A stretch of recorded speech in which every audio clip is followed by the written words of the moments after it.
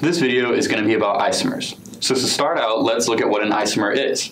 So an isomer is going to be two compounds that have the same elements and the same number of those elements, but they're going to be connected differently and give those two molecules different properties. So there are three kinds of isomers that we're going to look at today. So we're going to start with these ones.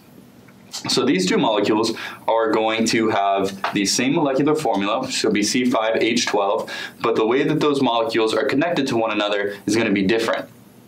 And so in these two, the structure of these molecules are different. So these are going to be structural isomers. So just to emphasize it again, these two molecules have the same number of atoms of the same elements, but they're connected differently. So these two molecules are going to have different chemical properties. So moving on to another kind of isomers, we're going to look at these two. So these are going to be geometric isomers. And so geometric isomers are going to be the same number of atoms of the same elements, but they're going to differ in their spatial arrangement within these two molecules. So typically geometric isomers arise because of the presence of a double bond, like you can see right here. And the reason that is because double bonds are not as flexible as single bonds. So these molecules can't really rotate and form different orientations because of that double bond.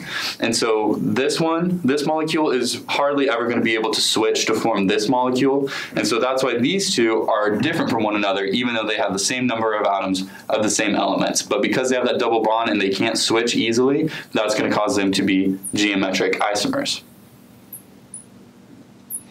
And so lastly, we're going to look at enantiomers. So enantiomers are kind of the trickiest isomer to work with.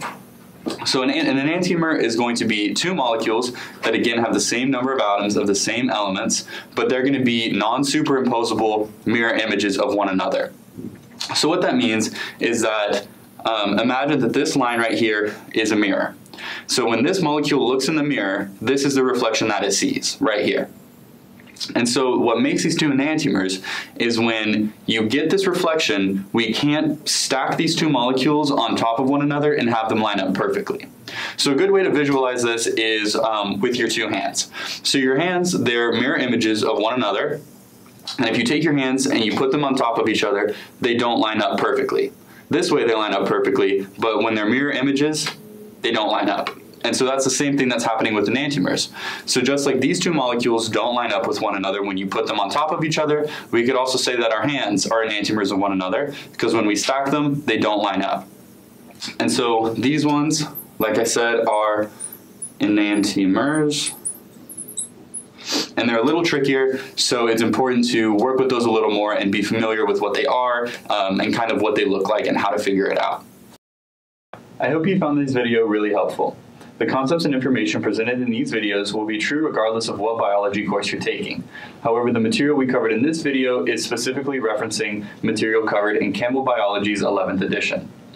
Remember that if you are an enrolled Baylor student, we do offer free tutoring on the first floor of the Sid Richardson building, and you can schedule a free 30-minute appointment to have one-on-one tutoring online, or you can stop by during any of our business hours.